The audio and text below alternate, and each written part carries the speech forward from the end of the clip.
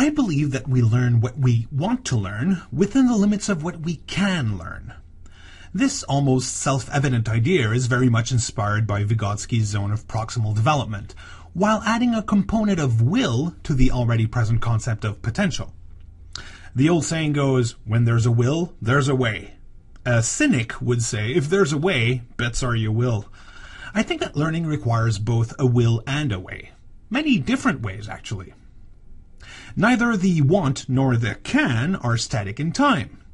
What one wants to learn and what one can learn will grow or shrink over time as one gains experience or forgets, gains access to more or fewer resources, gains or loses confidence, broadens their horizons or withdraws within oneself.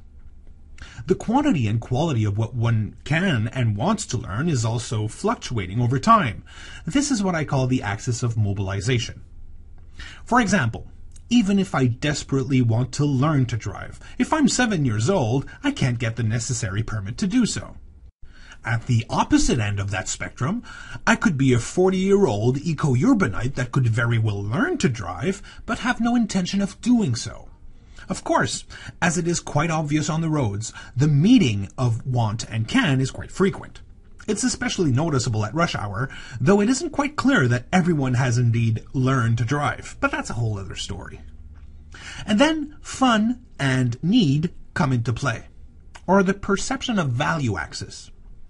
Enjoyment can happen when we learn, but can also be the fruit that learning bears. Back to the driving example, learning to drive is seldom enjoyable in itself, but the freedom, the independence, and time savings that driving procures certainly are. So, the way I see it, enjoyment or fun, whether instantaneous or anticipated, is a factor in learning. But, like it or not, there are things that we must learn. This is when our perception of necessity kicks in. Just as it were for what we want to learn and what we can learn, fun and need are not mutually exclusive. We can very well learn something we find useful or necessary while considering this learning or its outcome to be enjoyable. Cooking might be a more elegant example here than driving, but there are people who enjoy driving and make a living of it. As it were for want and can, the scope of what we need or perceive as fun can vary as time goes by. I believe there's a special region where long-lasting, deep-rooted learning happens. It's in the central eye of this diagram. If there's something we want to learn, if it's within our reach, we know we need it, and we consider this learning or its outcome to be fun, we will most certainly learn this. The regions just outside of this central eye represent learning that we view as out of reach or of a lower priority, even if this learning might seem enjoyable or useful. There are two borderline zones I find to be of special interest. One where learning might seem useful and fun. We want to learn this, but it seems just out of reach. Perhaps we'll be able to learn this with a little help. The other zone is where we consider ourselves able to learn something we need that appears to be fun, but we simply choose not to learn this at this point. Perhaps we'll eventually accept to learn this, but right now, nah. As for the central eye, this is learning we want to do, that seems within our reach, and we consider fun, necessary, or better still, both. Okay, now that's out of the way, what do we do about this in schools? Well, I believe that school structure and culture, as we know them, make it so that only a small fraction of the learning that is expected of students ever falls into their eye. Obviously, if it were any different, we'd be witnessing a lot more spectacular success stories and a lot less dropping out. Wouldn't you agree? What are these obstacles that might be hindering school to be the learning catalyst that it could be? Perhaps the following can explain this. Hurdle number 1, the classroom and bell model.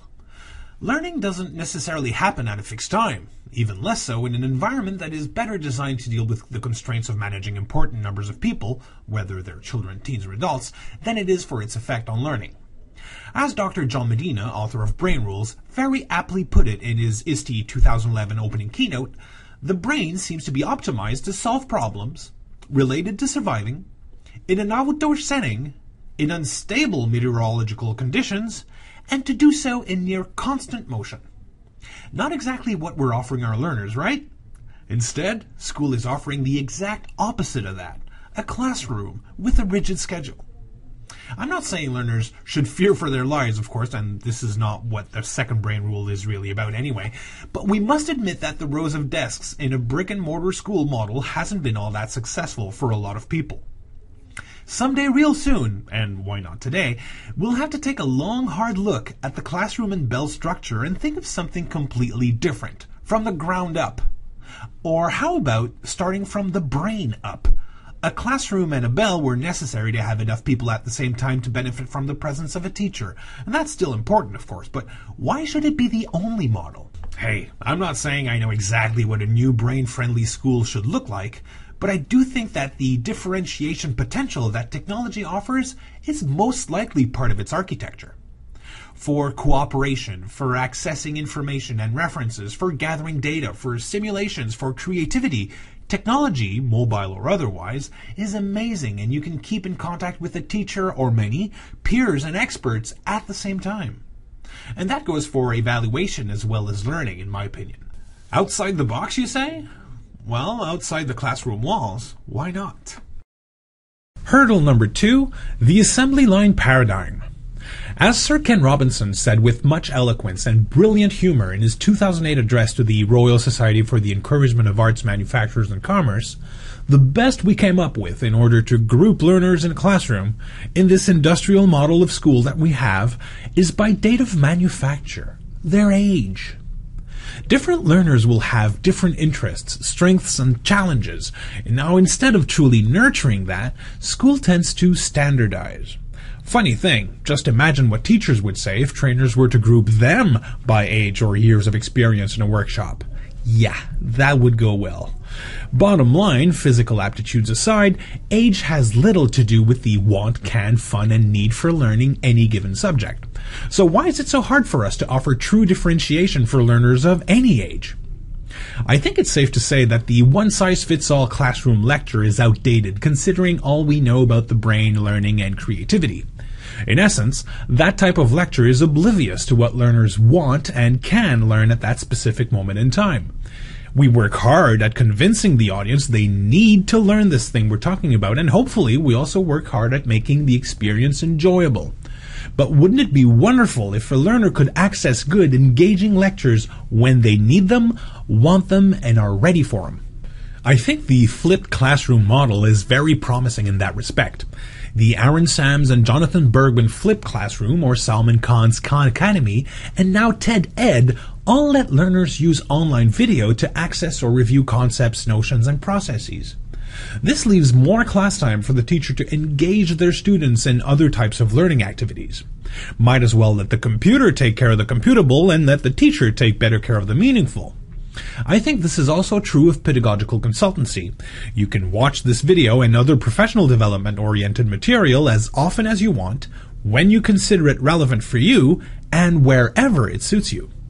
Perhaps this is exactly the kind of freedom the brain needs to truly learn. Hurdle number 3, acne. Acne is a big problem in education. No, not the zits. I'm talking about learning or teaching activities that are cognitively non-engaging. I believe we're still stuck with too many of these classic schoolbook activities and assignments that don't really bring much to the learning table. A classroom with too much acne is like a potluck dinner where everybody's bringing a bag of chips. Where's the beef? Or chicken or tofu or whatever your protein of predilection is.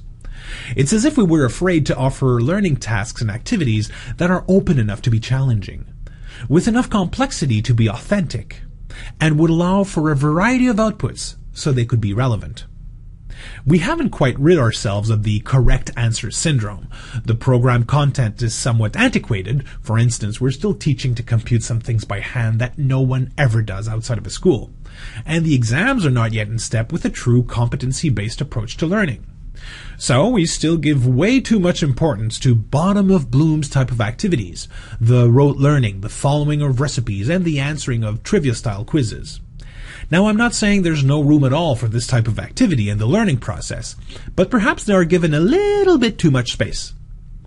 On a side note, Dan Meyer explains how you can turn existing formulaic math problems into more relevant and engaging learning activities. I loved his eye-opening lecture on TED Talks. Technology can have two roles here.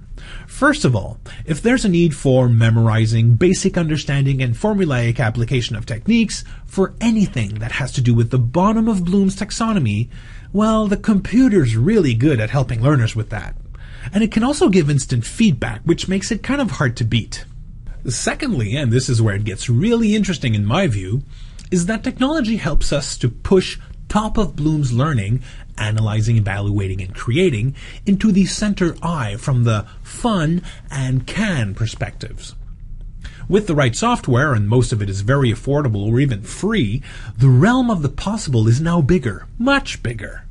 With a few clicks, we can change the type of diagram used to convey information after analyzing data, so you don't need to draw every possible chart to evaluate which one is best suited for this context or the other. This allows you to focus on how information is conveyed differently when playing with scale and the type of graphic or chart. Careful now. It's easy to get lost in some of these project-type activities and lose track of what actually is in the program. If you're engaging your learners in editing video, for instance, it's easy to invest way too many hours and thus steer away from the actual intended learning. Technology integration is not the goal. It is the means to an end. It's wonderful that a student can learn to use SlideRocket or PowerPoint or some other presentation software, but what I'm really looking for is an opportunity for them to work on their communication competencies and develop their language skills. The presentation software helps from the can and fun perspectives, but technology is not what we're learning. It does influence how we're learning. In a nutshell, here's how I see learning today, because hopefully that view is always evolving. These people, and others of course, have influenced how I see learning. I think that people learn what falls in this middle I at the intersection of want, can, fun, and need. They can also learn stuff that falls outside of it, though it might be more easily forgotten or eventually dismissed, like one would after a brain cramming exam. A good teacher can have an impact on all of these to help make learning more challenging, relevant, and engaging. We should seriously reconsider this, and it's really up to us to get rid of that. Technology, whether schools allow learners to bring their own or make it accessible to their learners, is really good at taking care of this and can help to aim higher here. Now, how do you see learning? Go ahead and share it.